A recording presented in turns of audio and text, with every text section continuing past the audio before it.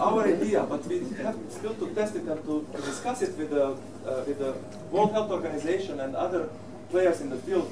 We would like that this toilet becomes a health diagnostic unit, where we would recognize at early stage if somebody has a diarrhea, if somebody has diseases which can be observed by sensoring from urine, enrich the use of this toilet with additional value, which is directly related with the measurable societal impact on a public health.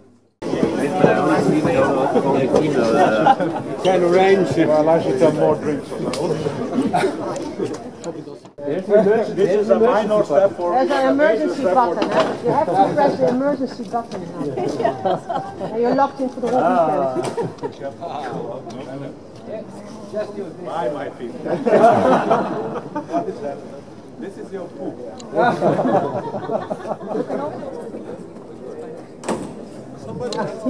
No,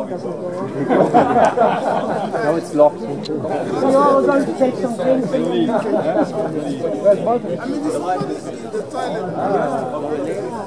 What is his weight?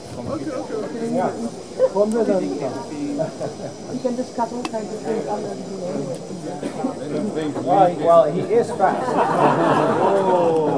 Something is leaking then.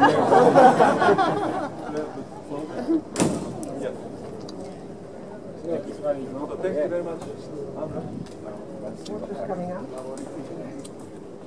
Yes, so then this is demonstration, and now we can see here when he dropped the things, what I just explained there, and we know exactly now how long it understayed there, the weight of this thing, when he discharged the bag, when he was throwing the water in, and imagine this happens 50-60 times. This one can survive, I think, for about 100 uses, 150 uses. It has a volume here of 80 liters of urine and probably about 100 kilo of feces. It shouldn't be too heavy so that people can take it out.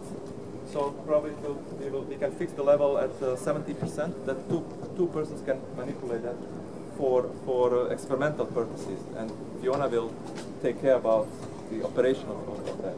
Now you can see, you can go around and you can see the features and ask our partners, designer. Where is the Robert? Ronald? Oh, so you can ask them. You can ask Ahmed, myself, Fiona, Josip, anybody from the group, Hineke, Hector. Feel free to see it.